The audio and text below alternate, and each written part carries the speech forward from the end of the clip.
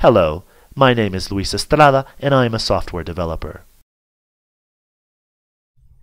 In this video, I'll show you how to scan photographs. For this demonstration, I'm using Picasa 3. Picasa is a registered trademark of Google, a company to which I have no affiliation. Press File and Import From. Select a device. Your scanner should appear under this option. Now, select a preset depending whether you are scanning a color or a black and white picture. You can also manually adjust the settings. Under the DPI resolution, you choose the original quality of the scanning. DPI means dots per inch, and this is a measure of quality. The higher the DPI, the better the quality of the scanned image. As the DPI increases, so does the image file size and the time it takes to scan it.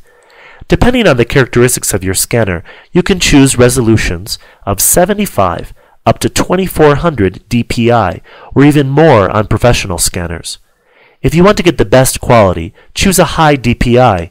Even if the scanned image is too big, you can always resize it and compress it while maintaining a better quality than if you scanned it at a lower DPI. If you do not need a professional quality, you can use a 75 or 200 DPI resolution. In this case, I will use 75. Press OK and then Preview.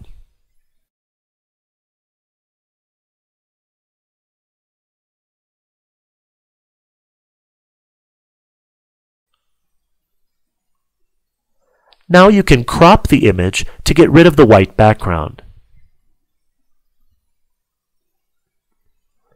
Now press Scan. The image will be imported into Picasa.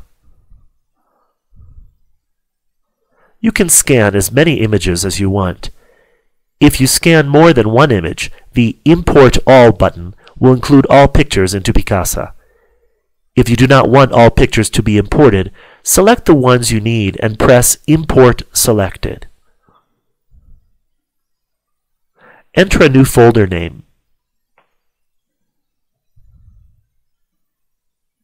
And choose a location for the folder or leave the default one.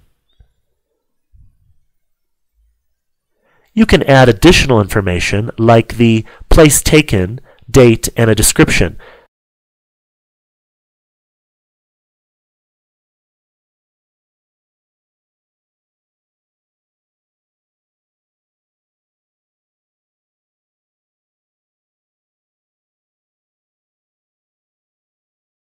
Finally, click Finish.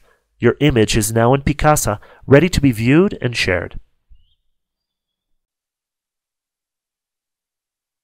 I'm Luis Estrada, and I've just shown you how to edit your digital images.